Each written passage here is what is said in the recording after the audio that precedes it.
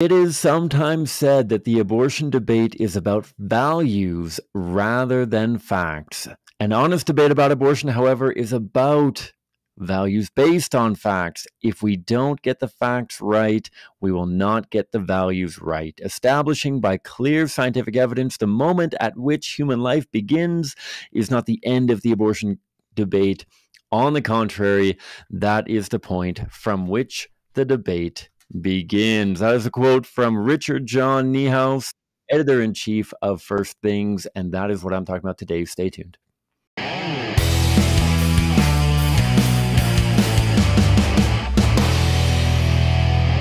Hi, folks. Welcome back to the Pro-Life Guys podcast, a show dedicated to equipping you with the tools that you need to have compassionate and compelling conversations about abortion so that together we can change minds, save lives, and transform our culture. My name is Cam. I am the host of the show. Welcome back to the Pro-Life Guys podcast. This is cool. Happy to have you along for the ride, whether you are a first-time listener or a long-time listener. Thrilled to be back in the studio again. As I mentioned, it's been a bit of a long, dry summer with regards to recording. I know that we even missed last week on a recording as well, but we should hopefully be back as more regular episodes. But I appreciate everyone who tunes in. The feedback that we've gotten on the last episode on how to transition back to your home communities after an internship. Heard from some good people about that. And so today we're diving back into more conventional apologetics.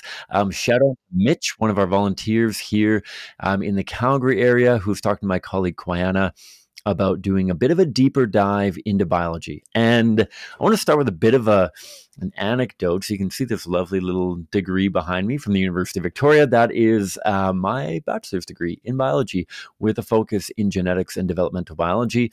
That happened a long time ago. I have forgotten most of what I learned in that degree. However, when people hear that I have a degree in biology, they figure, oh, this is great. You can change people's minds because you have a degree in biology. To which I very frequently reply that you don't need to have a degree in biology. Generally speaking, what you need to have is some degree of mastery of middle school to high school biology to be able to have the vast majority of conversations about abortion and to be able to clarify, when does human life begin? And in today's episode, we are going to put on not necessarily the full-blown laboratory goggles, but maybe we're putting on a lab coat, and we're going to talk a little bit deeper about biology. And that quote that I shared off the top, this scientific understanding should form the basis, the underpinnings, the foundation of the conversation about abortion. In the words of my great friend and former colleague and inspiration in the pro-life movement, Stephanie Gray Connors, she always said that if abortion does not kill an innocent human being, then no justification for abortion is necessary. However, if abortion does kill an innocent human being, then no justification for abortion is adequate. I'm sure that she borrowed that from somebody else because that's something that I'm sure has been said since long before Stephanie got involved in the pro-life debate and conversation. But as my colleague Jonathan Van Maren says, there's no such thing as plagiarism in the pro-life movement. I don't know if that's quite true, but I'm going to run with it because Jonathan says it often, and Jonathan's a good friend of mine, and so I'm just going to run with it. You can blame it on him if I'm plagiarizing people. I will not plagiarize people the entire time today.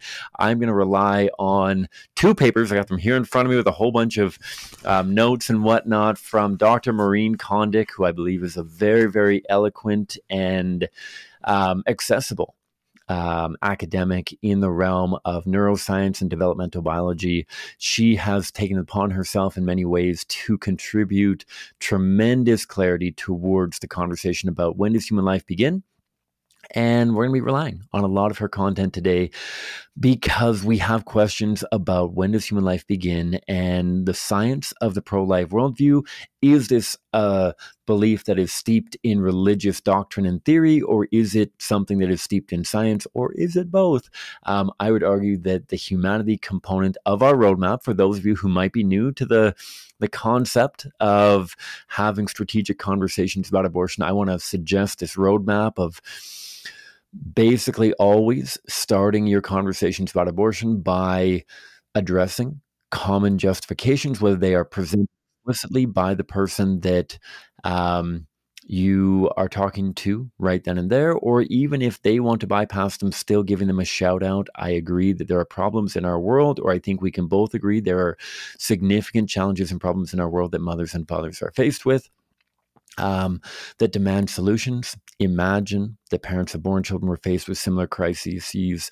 I don't know if that's quite the right word, but would we ever suggest we kill a born child to solve those problems? If not a born child, why a preborn child? We want to start the conversation through the lens of both compassion for mothers and fathers experiencing challenging pregnancies, but also with clarity towards what are the differences between born and preborn children, and are preborn children living members of the human family? We want to direct the conversation towards the humanity of the preborn and the principles that underpin the entire conversation around abortion, and the humanity of preborn children are composition and behavior. And I'm actually going to address them as behavior and composition, because I think that that's how the biological community, especially Dr. Maureen Kondik and those that have really taken an intentional deep dive into this issue, have addressed them.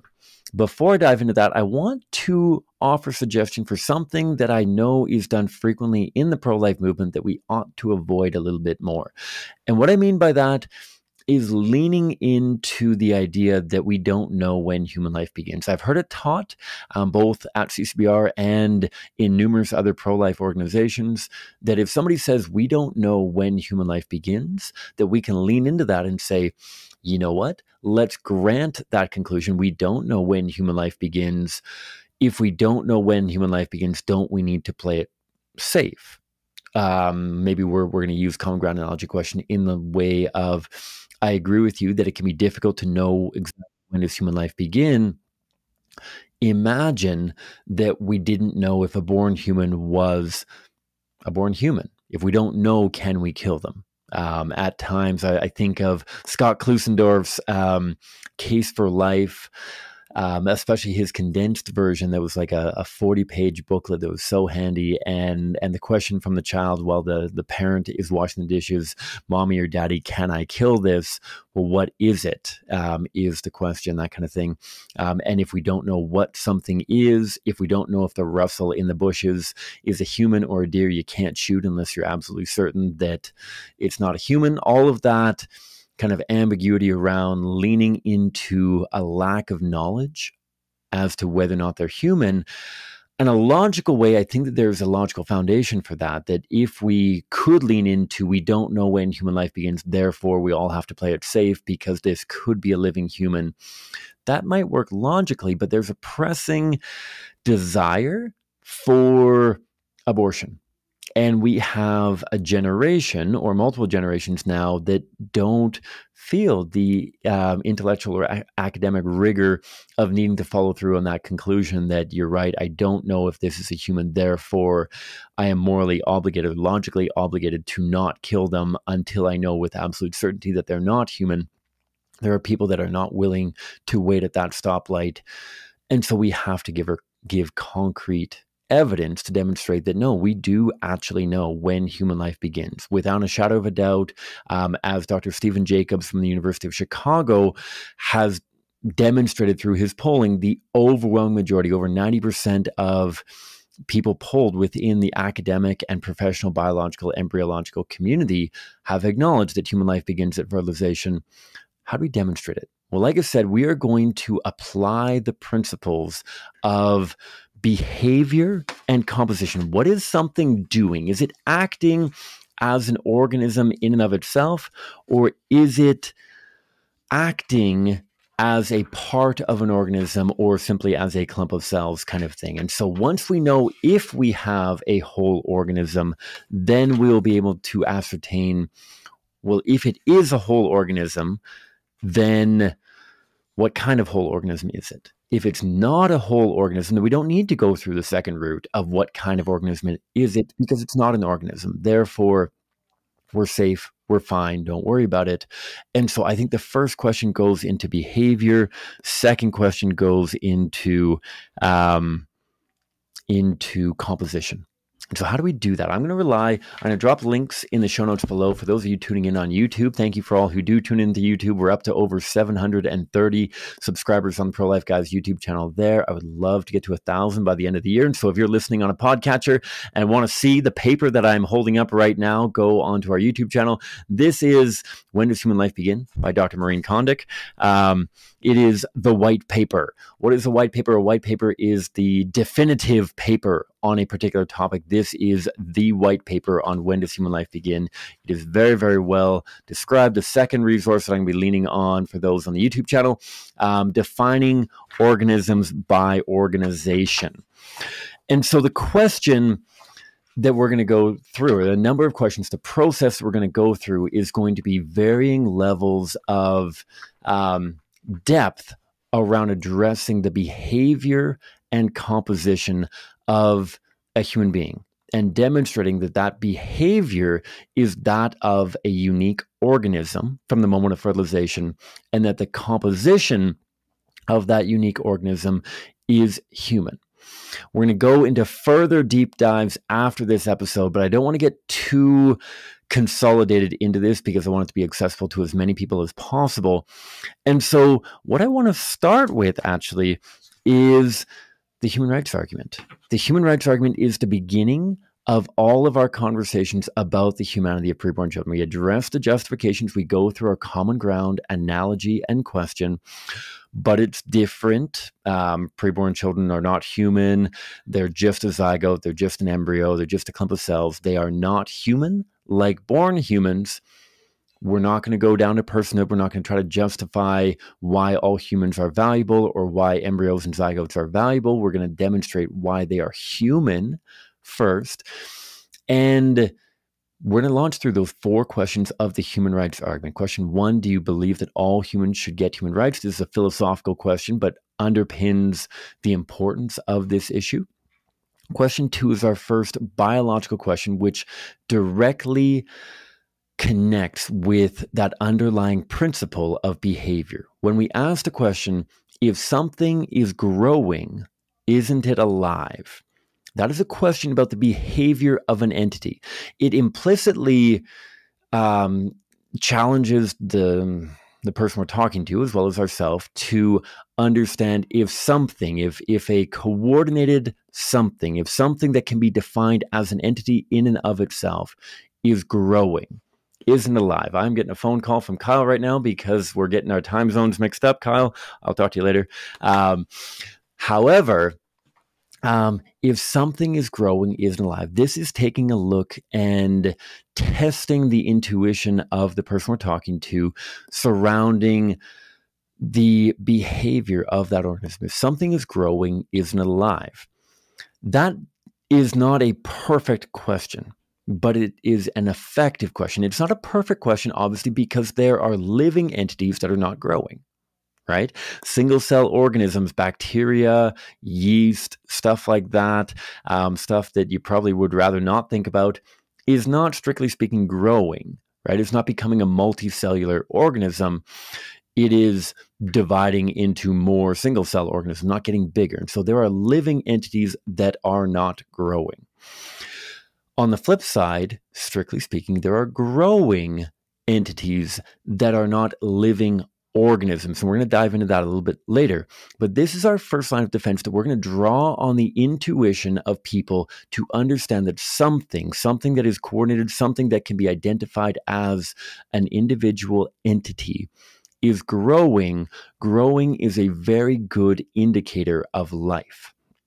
And the second or the third question of our human rights argument hits on the composition component of, if we have a living something, if that living organism has human parents.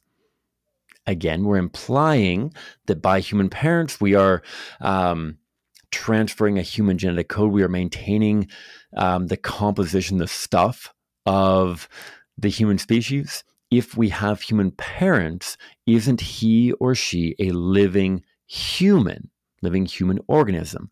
And finally, question 4, if that living human, doesn't that make abortion a human rights violation? So again, do we agree all humans should get human rights?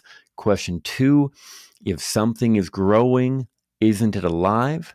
Looking towards the behavior component of this scientific question. Question 3, if that living organism has human parents, isn't he or she a living human?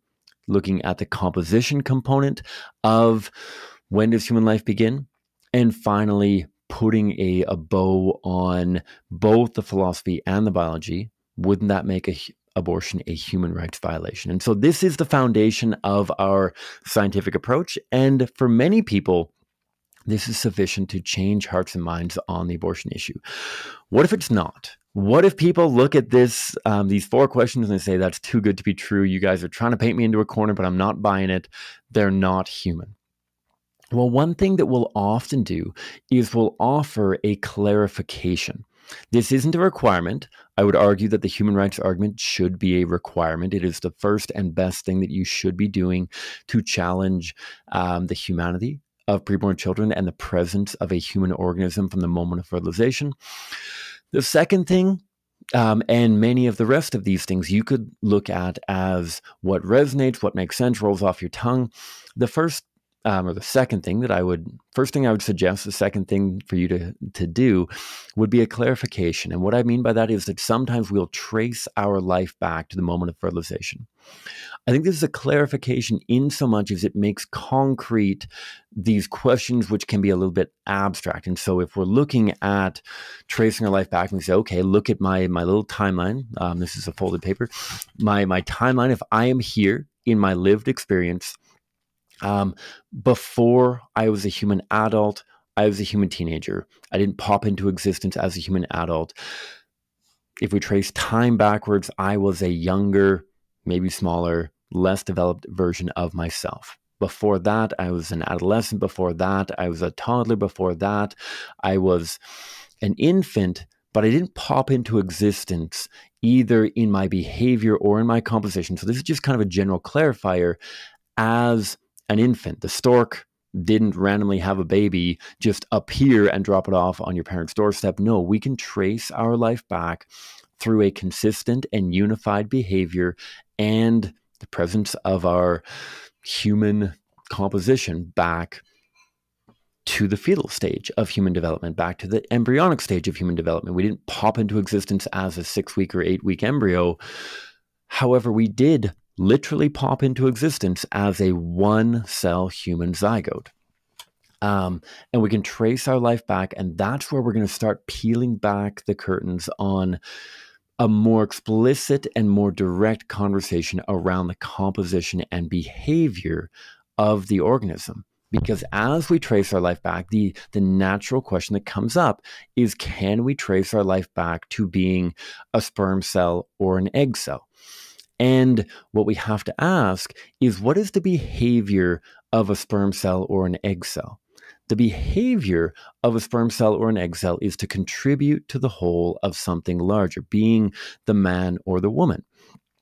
And that is their function. They don't function as a coordinated individual that is prolonging, developing their own life. They are at a state of somewhat equilibrium that unless they achieve their goal of fertilization, they will die. That is serving the function of a greater entity, the promulgation of the species. The behavior radically changes at the moment of fertilization. When there is fusion of the cellular membranes, the radical shift in behavior occurs. Everything that new zygote does is directed towards the welfare of a new entity, is no longer trying to serve in any way or contribute in any way biologically to either the man or the woman, but rather behaving in a way that serves a new entity, serves a defined entity in no longer a greater scaled up capacity. So behaviorally, there's a radical and fundamental change that happens at fertilization. And also compositionally, we go from haploid cells containing the genetic information of another individual to having the genetic information of a new individual. a new genetic code, not a genetic code that is half the moms, half the dads, but rather a genetic code that is entirely a new organisms. And those are the factors that we are going to reflect upon at this point. As we trace our life back, we can trace our life back looking at what we're doing and what we're made up of to the moment of fertilization, but no further. And so I would say that after the human rights argument, that tracing our life back, relying on the intuition that something big changes at the moment of fertilization, that I am me as an adult, as a teenager, as an adolescent, as a toddler, infant, fetus, embryo, zygote, but no further, because something big changes at fertilization. At that point, the third thing that I would consider, if that resonates, if that helps them appreciate, okay, biologically, I have been me from that moment, great. One thing that I very frequently do is I appeal to authority and direct them towards the understanding. I ask people to Google, when does human life begin? Because if you're not willing to believe me based on the simple common sense and logic of the human rights argument or the clarification of tracing my life back, then maybe you'll accept out of hand the overwhelming biological evidence from the scientific community that you'll find on your phone, on your desktop, wherever you're searching for the information. If you're old-fashioned and you're going to go to a library and pull out a textbook, I am going to appeal to authority. I do this all the time at universities, at high schools, downtown, on doorsteps. Somebody pushes back and says, hey, this sounds good, but I don't believe you. This is not when human life begins. Hey, do you have a phone? Can you Google, when does human life begin? And every credible source, including many pro-abortion sources, are going to acknowledge that human life begins at fertilization because of these considerations of behavior, behaving as a unique, organized entity, and composition. What are they made up of? They're made up of the stuff of humans, and it's acting as an individual organism. Therefore, it's an individual human organism. Human life begins at fertilization. Okay? And so that's what the biology is going to say. And there are going to be some people who say, this is out of my league. I am not an expert in biology. Even if I am an expert in biology, I am willing to accept the authority of people who do this in a professional capacity, right? And so an appeal to authority might be something of a logical fallacy. However, socially and conversationally, it is incredibly effective because many people are willing to accept the authority of a formal figure like what you're going to find on any search engine search, whether you're cooler than a Google person. I don't think Bing is cooler than a Google person. If you're a DuckDuckGo or if you're a niche independent search engine person, whatever your search engine of choice is, that's where you'd go.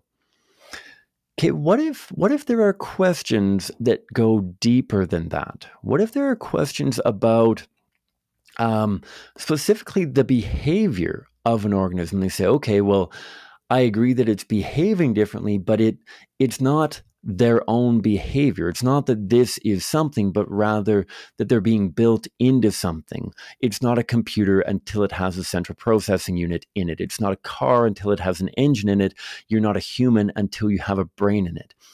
Those kind of objections imply a form of construction rather than development. And as Maureen Condit goes into in both of these two articles that I'll drop in the show notes, as I mentioned, as Maureen Condit and many other biologists who seek to clarify this question we'll get into, there's a radical difference between construction and development, first and foremost in the acting force.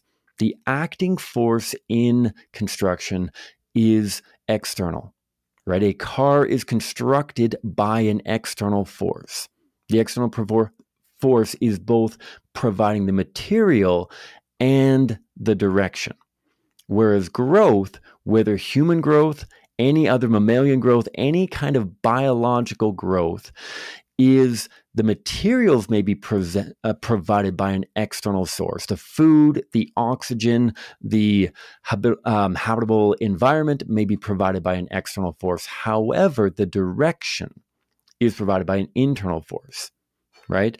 We don't grow our garden by building leaves and tacking them onto the outside of our plants. We don't build a human by tacking arms and legs and cells onto the outside of something, providing both the direction and materials from an outside force. No, the mother provides the materials, the preborn child provides the direction, the internal direction versus external direction. And so if there's questions that try to conflate growth and development with construction, pointing towards the acting and directing force will help clarify that there is a fundamental and radical difference between internal direction and external construction. Hopefully that makes sense. Let me know if you have questions about that. And so far we've covered the human rights argument, which is our tip of the iceberg of the behavior and composition, these two defining attributes that we look towards when it comes to what something is. Is it an organism? And if it is an organism, then what kind of organism is it? We start with the human rights argument. At times we may clarify by tracing our life back from the moment that we are now as adults. Maybe you're a teenager, maybe you are an adolescent, however old you are, looking at your life and tracing it back to the moment of fertilization with, again, an eye towards both the behavior and the composition. Beyond the clarification, we are going to appeal to authority, trusting that and acknowledging that the biological community refers in depth and at times over our heads to these two factors of behavior and composition. And they have come conclusively to the principle that human life begins at fertilization biologically. And so appeal to authority. And then when questions about construction come up, of trying to liken biological growth to inanimate construction, implying that you don't have an entity, you don't have a human until they have reached a particular threshold of construction, changing that around to understanding the difference between construction and development based not on where are the resources coming from, but rather where is the direction coming from. Finally, the last thing that I'm going to dive into is that clarification about behavior and composition. And I'm not going to dive into this super in depth. As I mentioned, there's going to be subsequent episodes that dive further into this, particularly diving into this understanding of defining organisms by organization, the second paper that I have from Dr. Maureen Kondik, that really does an excellent and wonderful job asking questions about how do we differentiate between, for example, human organisms that don't survive to adulthood because of disabilities or other genetic abnormalities, between those and entities that don't become adults because of the fact that they are not actually organisms in and of themselves. And what I want to do is I want to read a quote from this Defining Organisms by Organization from Dr. Maureen Kondik. It's on page 337. I'll drop the link in the show notes.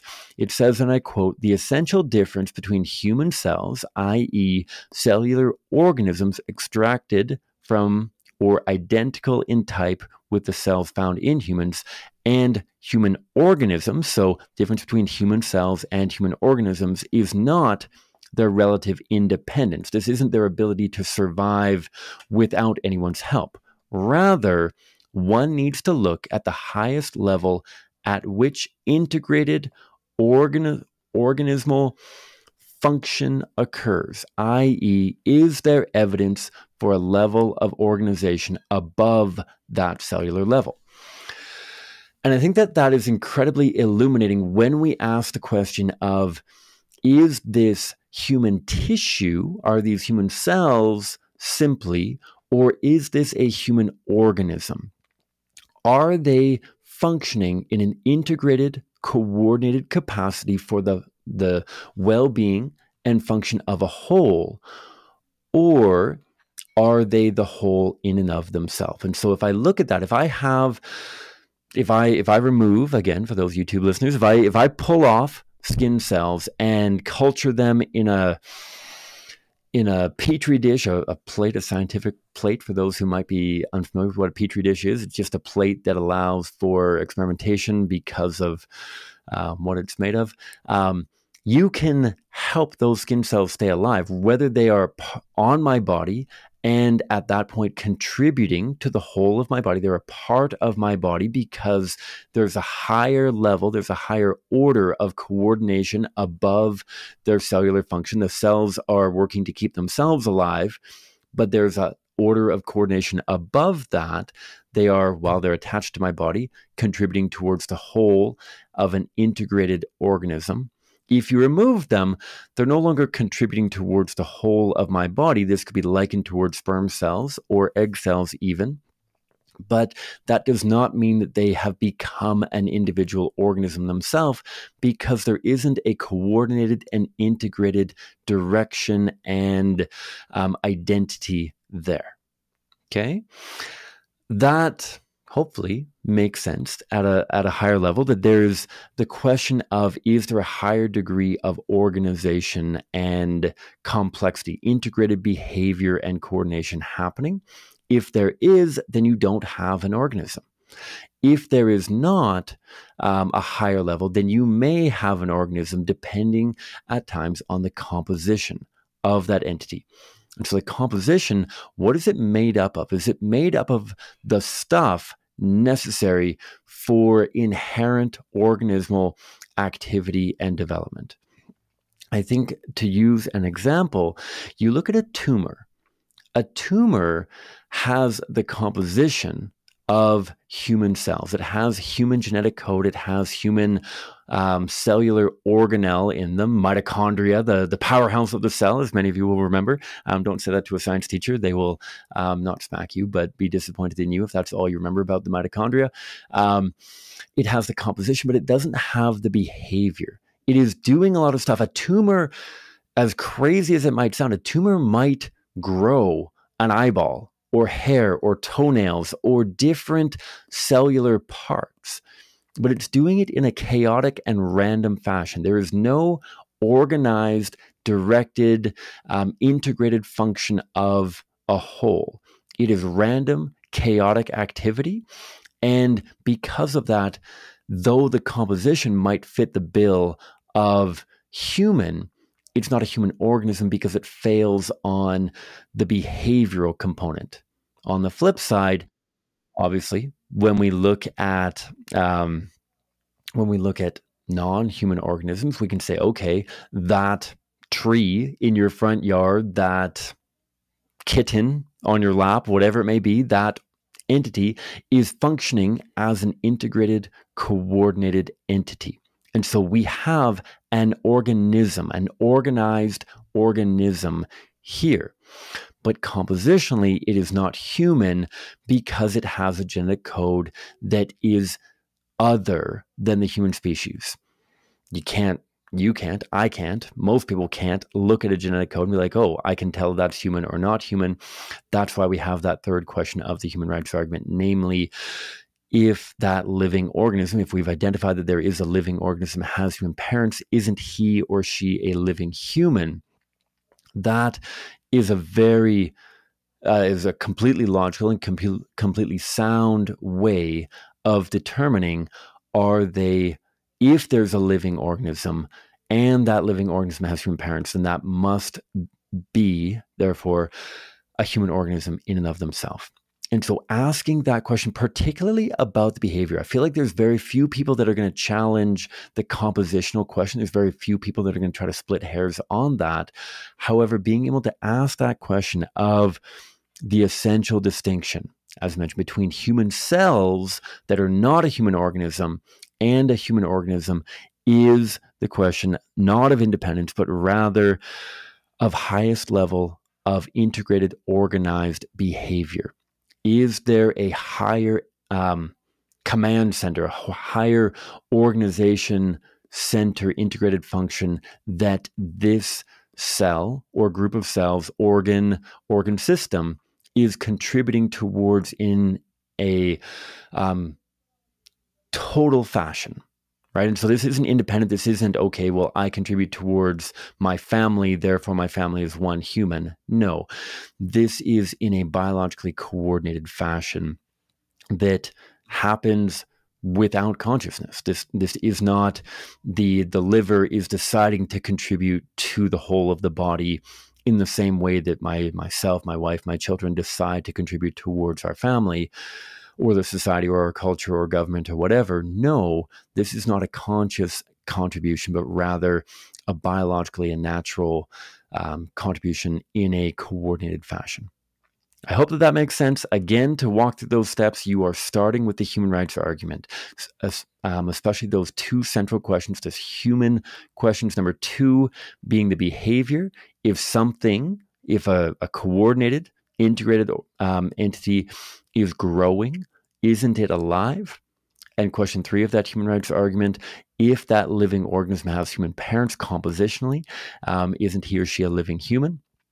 Sometimes clarifying by tracing our life back from adulthood or wherever we may find ourselves to the moment of fertilization, again, with an implicit consideration for the behavior and composition of that organism, appealing to the authorities, acknowledging that there are people who have answered this question definitively, and there's a universal agreement that by all biological standards, human life begins at fertilization, again because of the considerations of behaving as an independent organism and compositionally being a member of the human species.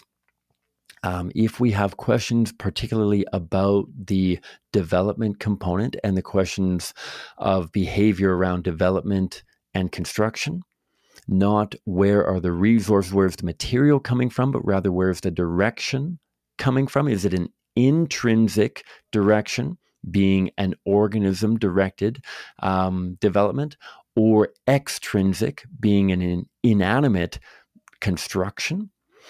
And finally, if we need to get down to definitions, being able to clarify the behavior of an organism is fundamentally different than the behavior of parts. So parts versus wholes. A whole organism is the greatest level of coordinated and integrated behavior.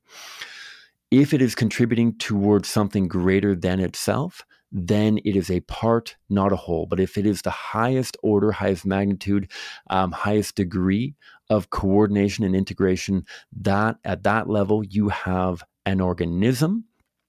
And compositionally is the composition not just the genetic information, but also the rest of the biological stuff in the cell, in the organ system, is that fundamentally human.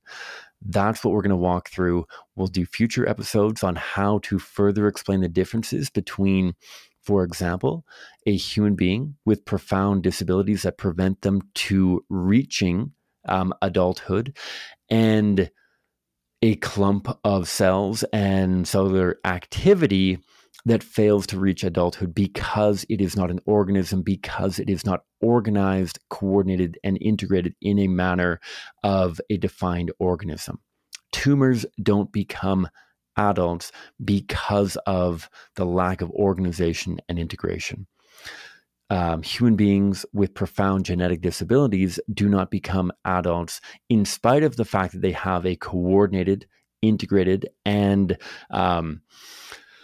systematic behavior because of a failure inside. To use a crude example, the reason why your car might not start is because there's a problem with the car. The reason why the heap of random mechanical stuff in your garage might not start is because there is no coordination. That goes beyond biological information. That's why we're going to do a deeper dive at another episode. I hope that makes sense. Give me a shout if you have any questions, any comments, any concerns with that explanation. Thanks again to Mitch for suggesting the topic through my friend and colleague Koana.